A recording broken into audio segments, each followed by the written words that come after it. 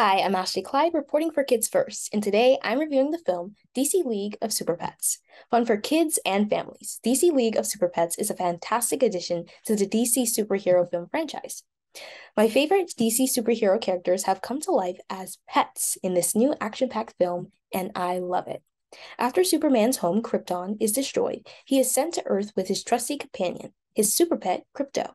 As Superman and the Justice League are kidnapped by a hairless hamster, Lex Luther's pet, of course, Lulu, Krypto and his unlikely pet friends band together to save them.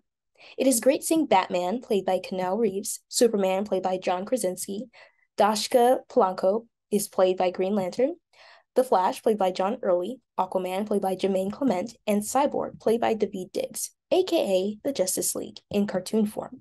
This film is perfect for a family movie night with the perfect mix of action, comedy, and adventure.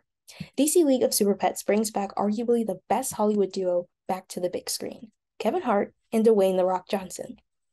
As their characters are familiar and recognizable throughout the entire story, I love how the writers shape them with new personalities, quirks, and even genders. It is like rediscovering these classic superhero characters all over again.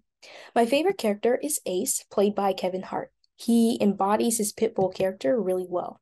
The comedy and punchlines land every single time, which is greatly appreciated.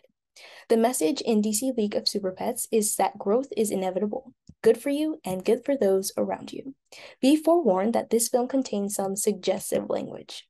I give DC League of Super Pets 4 out of 5 stars, and I recommend it for ages 5 to 18 plus adults. It releases in theaters July 27, 2022. You don't want to miss it.